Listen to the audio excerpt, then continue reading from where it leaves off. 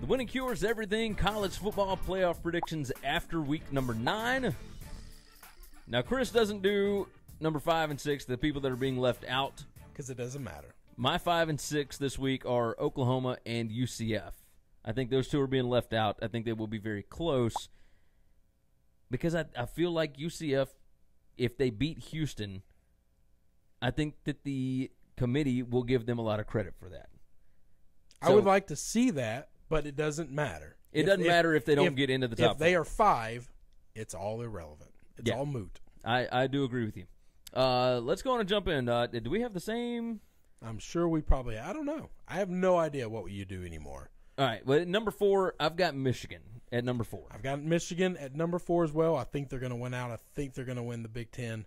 And with one loss, their only loss to what I have to be a Notre Dame that's undefeated team, I think there's no way you take them out. I agree with you there. Everything you just said, I do agree with that. Bam. Now, number 3, I've got Notre Dame. Because they're going to win out, and you think their schedule was not as good as Clemson's.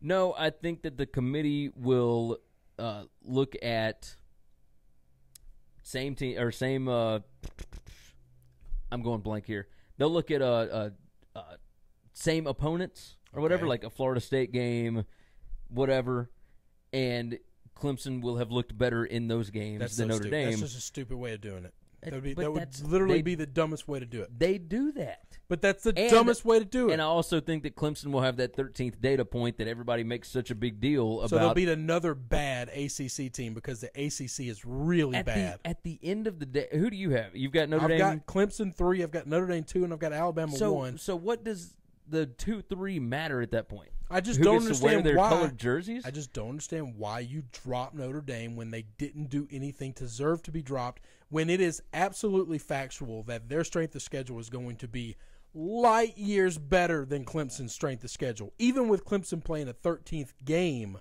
it will be light years better than Clemson's strength of schedule. I don't know that it will. You can say USC is not a good team. USC is garbage. USC is better than half of the ACC. No question. If they finish 6 you and can 6, say that Stanford's not. You can say Stanford's not great. Stanford is better than 80% of the ACC. No question about that. Northwestern, same thing. Like I don't know how you can possibly get in Michigan better than all of them, probably better than Clemson. And they've got to win over them. They got to win over another playoff team, and you just drop them because you saw Northwestern beat a team that used to be good, used to be famous for being good by 50-something points, and all of a sudden, this is not my top 10. This is not. This is a prediction based on what the committee will do, and this is what I think the committee will do. I know they won't, because Notre Dame is the biggest name in college football. When Notre Dame is good nationwide, they are bigger than Alabama. There's a reason why they were the CBS night game, like national game of the week, playing at Navy, right? Like I understand that, but I also think that the playoff committee wants Notre Dame to be in a conference. No, I don't think the playoff committee cares. I think that it makes. I think there's probably enough people that are Notre Dame fans that grew up Catholic and love this shit to say, nope, whatever they do is gold. You might be right. They're a bunch of old people, Gary. The playoff committee is not made up of millennials that think things out. They see things the way they were when they were kids, because you can't help but do that. And Notre Dame would be. Notre Dame would.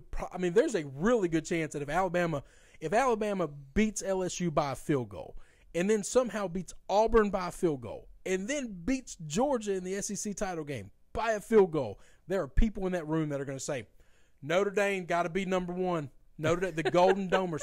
That's because that's all they know and that's all they remember. That's what they think of college football when they think of the heydays of college football, because they're 60 years old, and that's not a knock on 60-year-olds. It's just they see football far more than what you and I have seen football. You might be entirely right. And you also fall into recency bias more than anybody I know.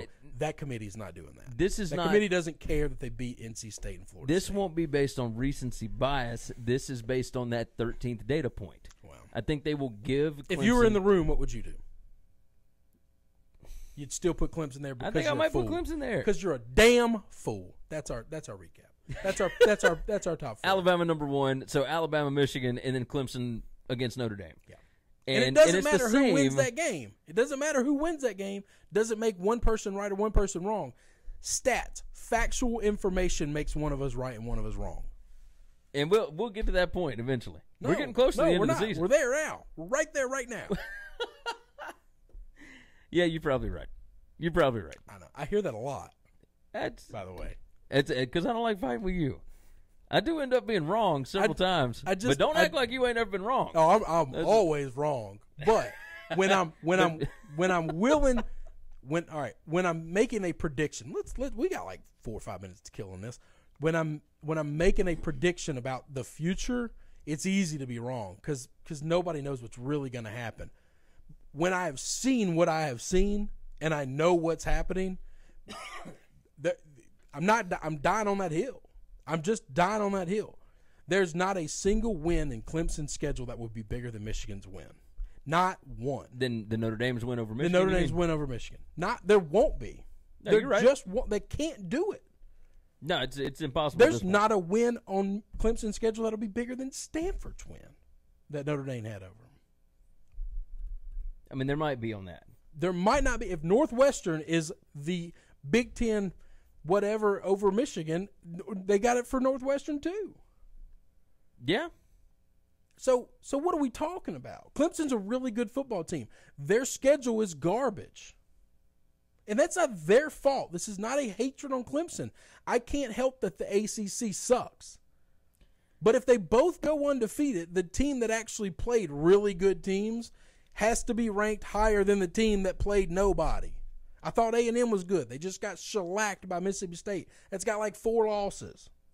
I think if Clemson looked as bad now as they did early in the season, then they look good against bad teams, though, man. They haven't played anybody to look good against. They beat A&M by 2 points on the road. They beat Florida State by 50. They beat Syracuse. But everybody has beaten Florida State by 50. Like, a lot of people have beaten Florida State by 50. Virginia Tech absolutely smoked them out, yeah. And Vitek's not real good. But Vitek only beat them like 24-3. So that matters. So that's the Clemson difference. beat them by 35 more points or whatever. But at some point in time, you got to realize the game is over and one team's continuing to play, and the other team's just trying to get guys not hurt. Like, so you can't penalize those teams for that. Oh, no, I'm with you. You beat somebody by 20. You beat somebody by 25. You handily win the game. The difference between 20 and 100 is nothing. No, you're okay. You're right. We agree, but I don't want to hear. All right, we agree though, right? No, yes, I do agree with that. I do agree. As long as you like agree. The difference between winning by 28 and winning by 49 is really just like betters. Who tried? Yeah, who tried to? Because if the 29 team wanted to beat them by 50, they probably could have. They just chose. Hey, I'm going to get these other guys some reps. I'm very curious to see what Clemson does against Boston College. That's what I want to see. And I want to see what Notre Dame does against Syracuse and Northwestern. I don't know that schedule. Now, I don't know that Notre Dame can win out because I think Syracuse is really good. I think Northwestern's really good. I think Notre Dame's better than they are, though. I don't think they're better than both of them. They'll be favored to win. But anyway. Yeah, it is what it is. Well, our playoff prediction got heated this week. And it just came after a ridiculous top 10. Yeah, I can understand that. That is our Winning Cures Everything playoff predictions after college football's Week 9. We'll be back later this week with picks, previews, and a whole lot more.